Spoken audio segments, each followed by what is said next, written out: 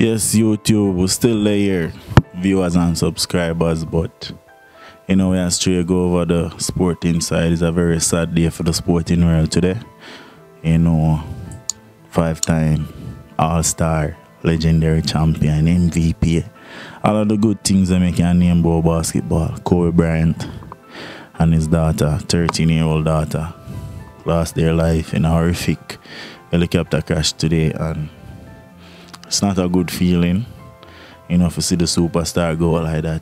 Not even start enjoying retirement yet. Can't even imagine how him family I go through, him wife, him other kids, and think, can't imagine, But condolences, and just I say, stay strong. The NBA world, stay strong. The whole sporting world. So just ask, from the famous Events TV team, just to send some prayers up for Kobe Bryant and his family.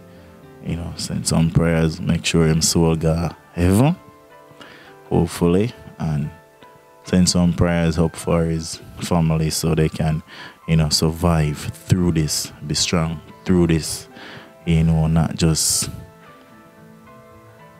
lose it out and lose control over everything. Because, in the midst of life, there is always death, but that is one of the hardest things for accept.